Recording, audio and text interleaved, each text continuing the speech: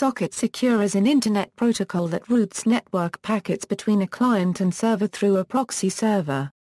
SOCKS5 additionally provides authentication so only authorized users may access a server. Practically, a SOC server proxies TCP connections to an arbitrary IP address, and provides a means for UDP packets to be forwarded. SOCS performs at Layer 5 of the OSI model. History: the protocol was originally designed by David Koblers, a system administrator of MIPS Computer Systems. After MIPS was taken over by Silicon Graphics in 1992, Koblers presented a paper on SOCS at that year's Usenix Security Symposium, making SOCS publicly available. The protocol was extended to version 4 by Aing-Dao Lee of NEC. The SOCS reference architecture and client are owned by Permeo Technologies, a spin-off from NEC. The SOCKS5 protocol was originally a security protocol that made firewalls and other security products easier to administer. It was approved by the IETF in 1996. The protocol was developed in collaboration with Aventail Corporation, which markets the technology outside of Asia. Usage: SOCS is a de facto standard for circuit-level gateways. Another use of SOCS is as a circumvention tool, allowing traffic to bypass Internet filtering to access content otherwise blocked, for example, by governments, workplaces, schools, and country-specific web services. Some SSH suites, such as OpenSSH, support dynamic port forwarding that allows the user to create a local SOCS proxy. This can free the user from the limitations of connecting only to a predefined remote port and server. The Tor Onion proxy software presents a SOCS interface to its clients. Comparison to HTTP proxying: SOCS operates at a lower level than HTTP proxying. SOCS uses a handshake protocol to inform the proxy software about the connection that the client is trying to make, and then acts as transparently as possible, whereas a SOCS proxy may interpret and rewrite headers. Though HTTP proxying has a different usage model in mind, the connect method allows for forwarding TCP connections. However, SOCS proxies can also forward UDP traffic and work in reverse, while HTTP proxies cannot. HTTP proxies are traditionally more aware of the HTTP protocol, performing higher-level filtering. SOCS: Bill wishes to communicate with Jane over the Internet, but a firewall between them exists on his network. Bill is not authorized to communicate with Jane directly. So, instead, Bill connects to the SOCS proxy on his network, informing it about the connection he wishes to make to Jane. The SOCS proxy opens a connection through the firewall and facilitates the communication between Bill and Jane. For more information on the technical specifics of the SOCS protocol, see the sections below. HTTP: Bill wishes to download a web page from Jane, who runs a web server. Bill cannot directly connect to Jane's server, as a firewall has been put in place on his network. In order to communicate with the server, Bill connects to his network's HTTP proxy. His web browser communicates directly with the proxy in exactly the same way it would communicate directly with Jane's server if it could. That is, it sends a standard HTTP request header. The HTTP proxy itself connects to Jane's server, and then transmits back to Bill any data that Jane's server returns. Protocol: SOCKS4. A typical SOCKS4 connection request looks like this: SOCS client to SOCS server, field 1, SOCS version number, 1 byte, must be 0x04 for this version, field 2, command code, 1 byte, 0x01 equals establish a TCP/IP stream connection, 0x02 equals establish a TCP/IP port binding. Field 3, network byte order port number, 2 bytes. Field 4, network byte order IP address, 4 bytes. Field 5, the user ID string, variable length, terminated with a null, SOCS server to SOCS client. Field 1, null byte. Field 2, status, 1 byte. 0x5 equals request granted, 0x5b equals request rejected or failed. 0x5c equals request failed because client is not running identd, 0x5d equals request failed because client's identd could not confirm the user ID string in the request. Field 3, 2 arbitrary bytes, that should be ignored. Field 4, 4 arbitrary bytes, that should be ignored. This is a SOCKS4 request to connect Fred to 66.102.7.9980, the server replies with an OK. Client, 0x04 0x01 0x00 0x50 0x42 0x66 0x07 0x63 0x46 0x72 0x65 0x64 0x00. The last field is Fred in ASCII, followed by a null byte. Server, 0x00 0x5 0xxx 0xxx 0xxx 0xxx 0xxx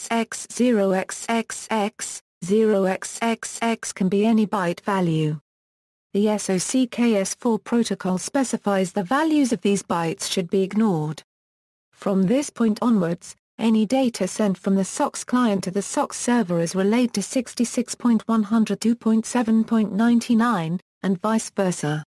The command field may be 0x01 for connect, or 0x02 for bind. The bind command allows incoming connections for protocols such as ActiveFTP. SOCKS4 SOCKS4 extends the SOCKS4 protocol to allow a client to specify a destination domain name rather than an IP address. This is useful when the client itself cannot resolve the destination host's domain name to an IP address.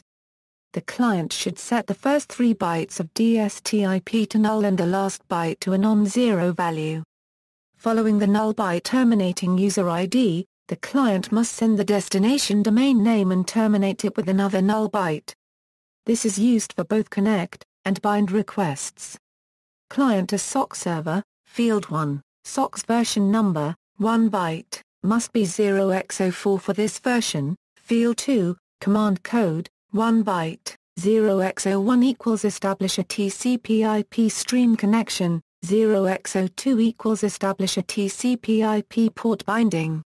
Field 3, network byte order port number, 2 bytes. Field 4, deliberate invalid IP address, 4 bytes. First 3 must be 0x00 and the last one must not be 0x00. Field 5, the user ID string, variable length, terminated with a null. Field 6, the domain name of the host we want to contact, variable length, terminated with a null. Server to SOCKS client, Field 1, null byte. Field 2, status, 1 byte, 0x5 equals request granted, 0x5b equals request rejected or failed, 0x5c equals request failed because client is not running identd, 0x5d equals request failed because client's identd could not confirm the user ID string in the request. Field 3, network byte order port number, 2 bytes. Field 4, network byte order IP address, 4 bytes. A server using protocol SOCKS4A must check the DSTIP in the request packet. If it represents address 0.0.0x with non-zero x, the server must read in the domain name that the client sends in the packet. The server should resolve the domain name and make connection to the destination host if it can. SOCKS5. The SOCKS5 protocol is defined in RFC 1928. It is an extension of the SOCKS4 protocol. It offers more choices for authentication, and adds support for IPv6 and UDP, the latter of which can be used for DNS lookups. The initial handshake consists of the following: client connects and sends a greeting which includes a list of authentication methods supported. Server chooses one. Several messages may now pass between the client and the server depending on the authentication method chosen.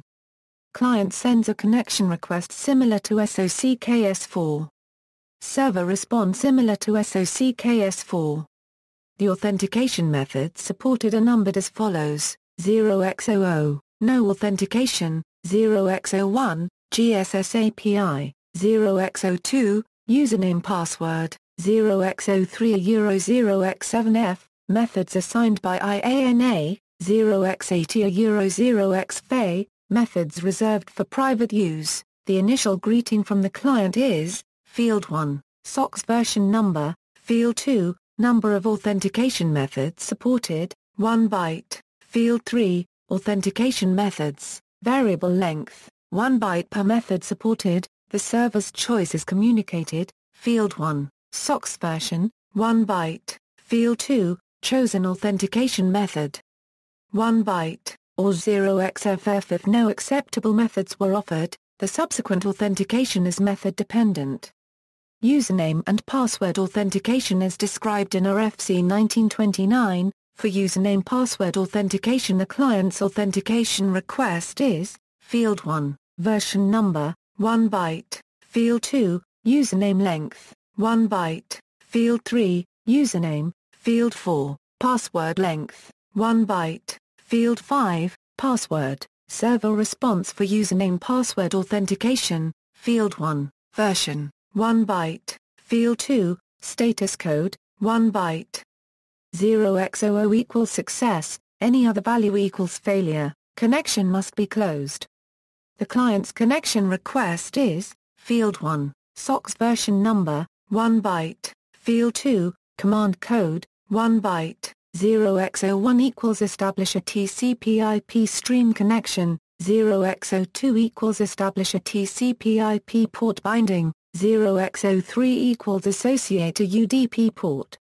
Field 3, reserved, must be 0x00. Field 4, address type, 1 byte, 0x01 equals IPv4 address, 0x03 equals domain name, 0x04 equals IPv6 address. Field 5, destination address of 4 bytes for IPv4 address, 1 byte of name length followed by the name for domain name, 16 bytes for IPv6 address. Field 6, port number in a network byte order, 2 bytes, server response, Field 1, SOX protocol version, 1 byte, Field 2, status, 1 byte, 0x00 equals request granted, 0x01 equals general failure, 0x02 equals connection not allowed by rule set, 0x03 equals network unreachable, 0x04 equals host unreachable, 0x05 equals connection refused by destination host, 0x06 equals TTL expired, 0x07 equals command not supported / protocol error, 0x08 equals address type not supported. Field 3, reserved, must be 0x00. Field 4, address type, 1 byte, 0x01 equals IPv4 address, 0x03 equals domain name, 0x04 equals IPv6 address. Field 5, destination address of 4 bytes for IPv4 address, 1 byte of name length followed by the name for domain name, 16 bytes for IPv6 address.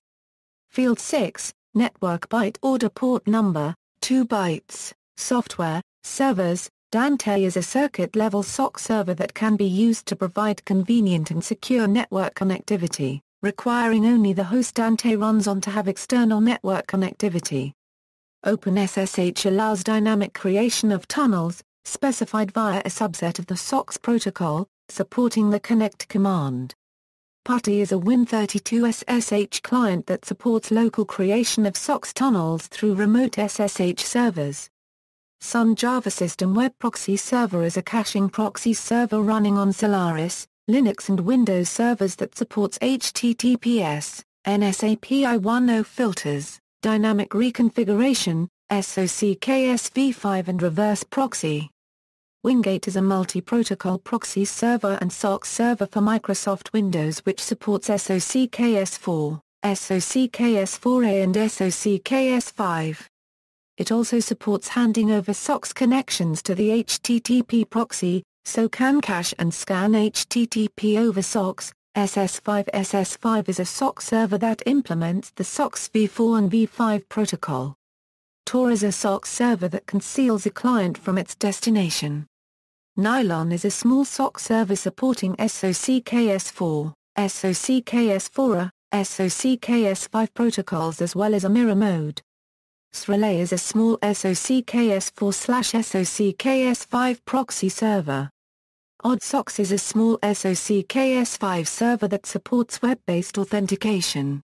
SSOCS is a package which contains a SOCKS5 server implements RFC 1928 and RFC 1929, a reverse SOCKS server and client, a netcat-like tool and a SOCKS5 relay. Client software must have native SOCKS support in order to connect through SOCKS. There are programs that allow to circumvent this limitation: proxifiers, comparison of proxifiers, translating proxies, Polypo, a fast, lightweight, forwarding and caching proxy server with IPv6 support.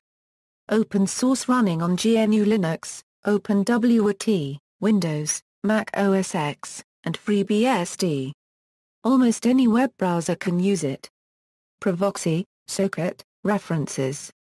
External links, draft IETF authSOCS CHAP, Challenge Handshake Authentication Protocol for SOCKS v5, RFC 3089, a SOCKS-based IPv6/IPv4 gateway mechanism, RFC 1961, GSS API authentication method for SOCKS version 5, RFC 1929, username password authentication for SOCKS v5, RFC 1928, SOCKS protocol version 5, SOCKS, a protocol for TCP proxy across firewalls, SOCKS protocol version 4, SOCKS5 proxy tester.